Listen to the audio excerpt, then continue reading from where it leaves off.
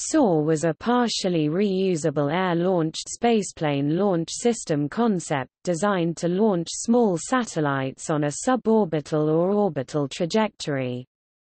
The vehicle, derived from the Hermes spacecraft developed by the European Space Agency, was planned to be built, launched, and operated by Swiss Space Systems. The spaceplane was planned to launch from an Airbus A300 aircraft named S-3 zero-gravity airliner.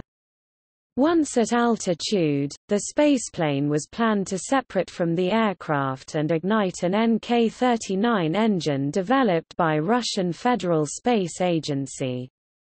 After fuel depletion at about 80 km altitude, the plane was planned to release its payload before gliding back and landing on Earth. The launch vehicle was planned to also have low Earth orbit capability when launched in conjunction with an expendable upper stage. Swiss Space Systems has contracted the Russian firm RKK Energia to develop the upper stage.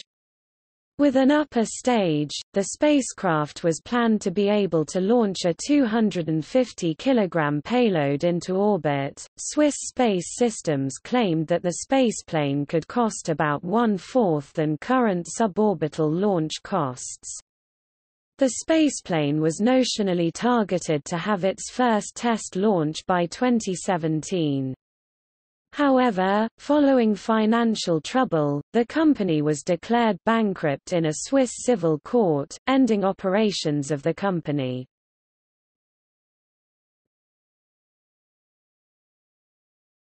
Topic: Development.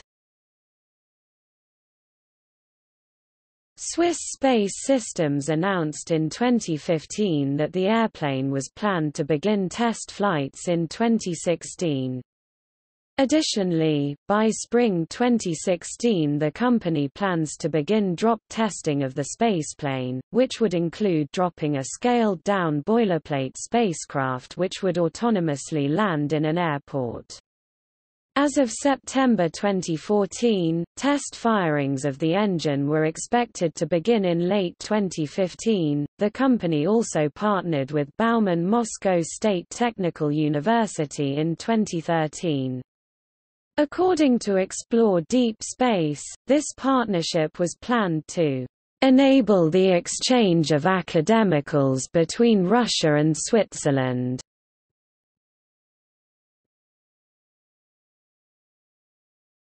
Topic: Missions.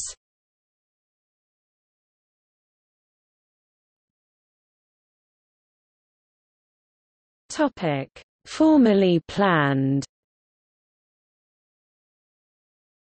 Clean Space 1, a 30 kg satellite designed to demonstrate technologies for space junk removal.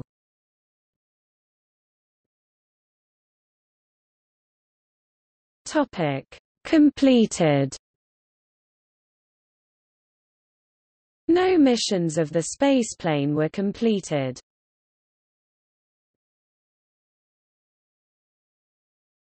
Topic: Future plans.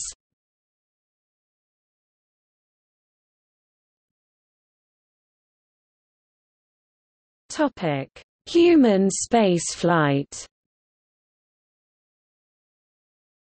In 2013, Swiss Space Systems declared their intention to eventually upgrade the spaceplane for human spaceflight.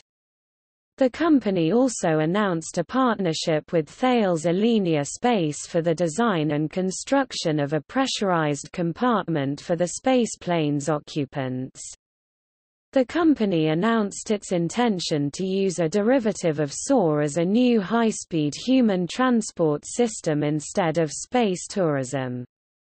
According to Pascal Jourcy, CEO of the corporation, far from wishing to launch into the space tourism market, we want rather to establish a new mode of air travel based on our satellite launch model that was planned to allow spaceports on different continents to be reached in an hour. Topic expansion. The company created multiple subsidiaries to support a network of launch and landing sites, with locations in the United States, United Arab Emirates, and Croatia. A subsidiary of the company, S3 USA Operations Inc., was formed in early 2014. The company plans to use the retired Space Shuttle landing site at Kennedy Space Center for the operation of SOAR. In 2015, Swiss Space Systems announced a partnership with the financial institution D&B Group to create a joint subsidiary named S3 Middle East. This partnership, according to Satellite Today, was planned to allow the company to attempt SOAR launch certification in the United Arab Emirates.